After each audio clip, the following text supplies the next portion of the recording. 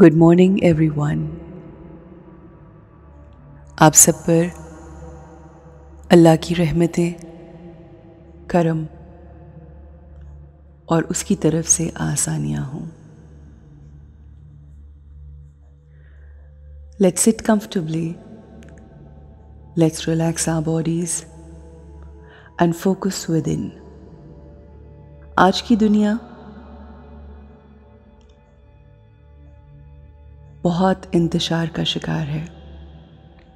हर तरफ अफरा तफरी, हर तरफ मुश्किलात। हर इंसान एक दौड़ में लगा है। आज जब सर्वाइवल ऑफ फिटेस्ट है, हर किसी की कोशिश यही है कि दूसरे को पीछे छोड़ के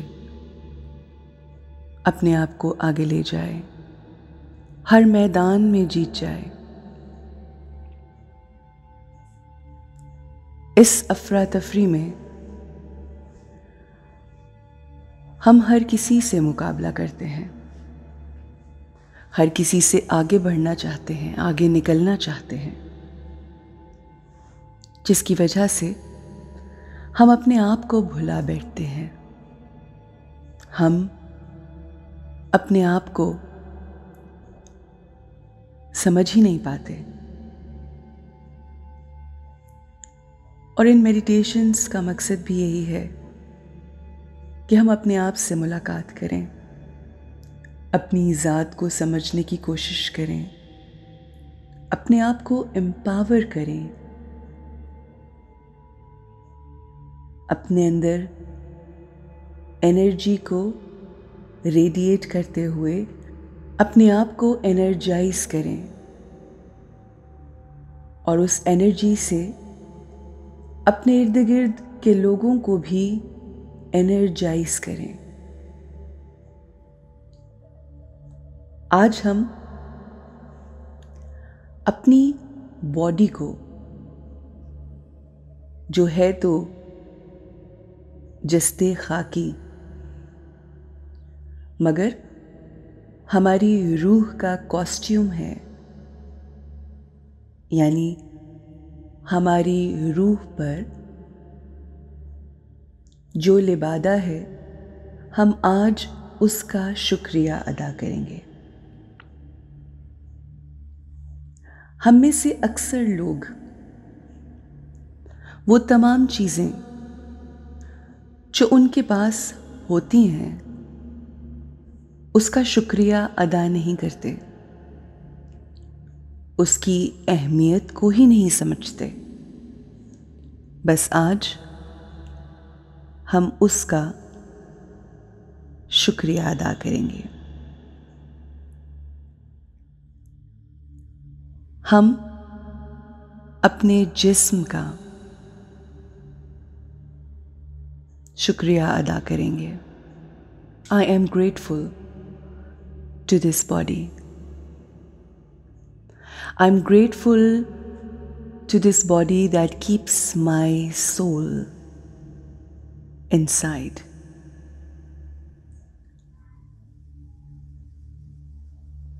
हम में से अक्सर लोग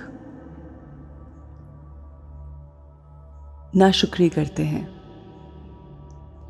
चाहे हमसे जुड़े लोग हों, चाहे सिचुएशंस हो, चाहे वो चीज़ें हों जो हमारे पास हैं या अल्लाह ने हमें नेमतों की सूरत में दी हैं।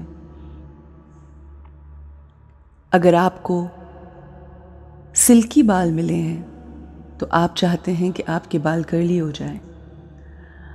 अगर आपको कॉम्प्लेक्शन थोड़ा डार्क अल्लाह ने अता किया है तो हम ये चाहते हैं कि हम गोरे हो जाएं।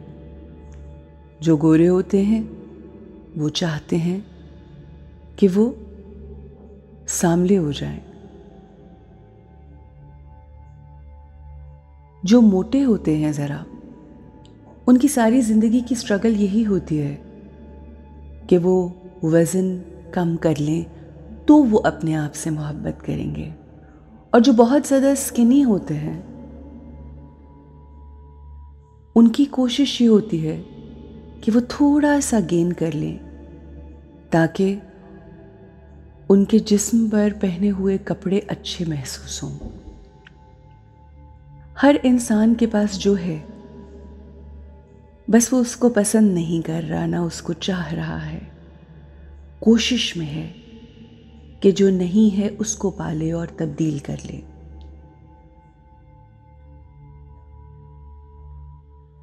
और अक्सर हम ये स्टेटमेंट्स देते हुए नजर आते हैं, I am not happy the way I look और how I look,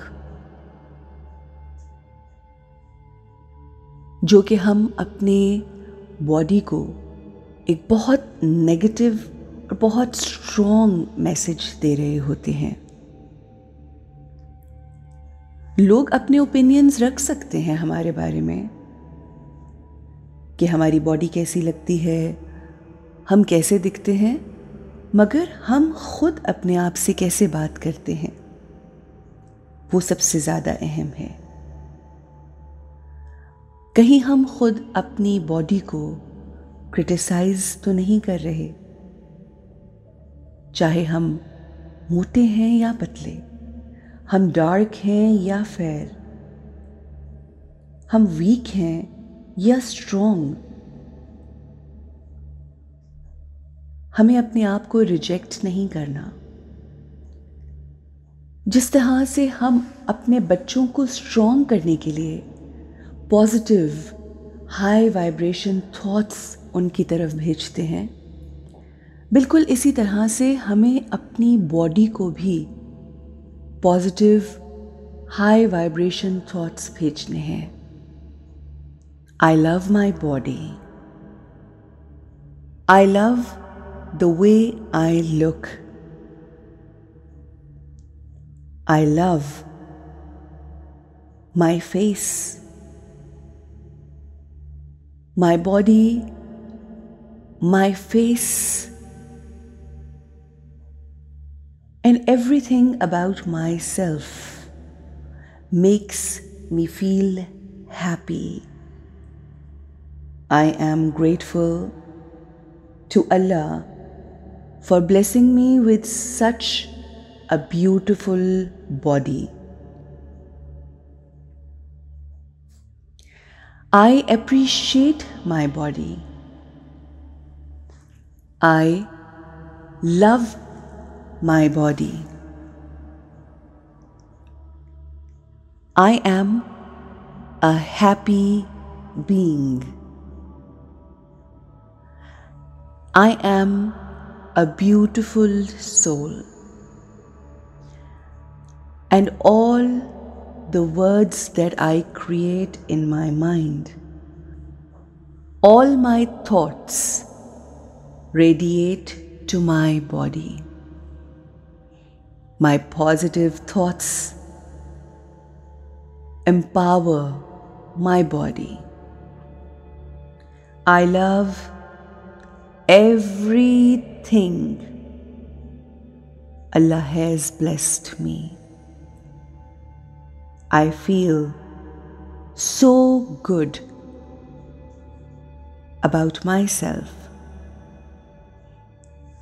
My body is the carrier of my soul. I love and thank my body for serving me perfectly. मेरी बॉडी, मेरा जिस्म एक इंस्ट्रूमेंट है जो मुझसे मेरी तमाम जिम्मेदारियां पूरी करवाता है। मैं अपना हर रोल, अपना हर काम इसी बॉडी की वजह से सर अंजाम देती हूँ। मुझे अपने जिस्म से प्यार है। My body is absolutely perfect. I love my body. I respect my body. I appreciate every part of my body.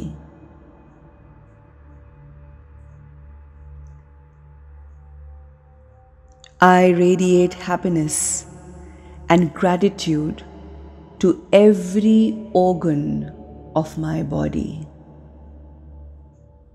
Thank you to my body for allowing me to do that all I can do or all I want to do. I am so grateful to Allah for blessing me with this body. I own it, I love it, and I appreciate it. Have a great and confident day.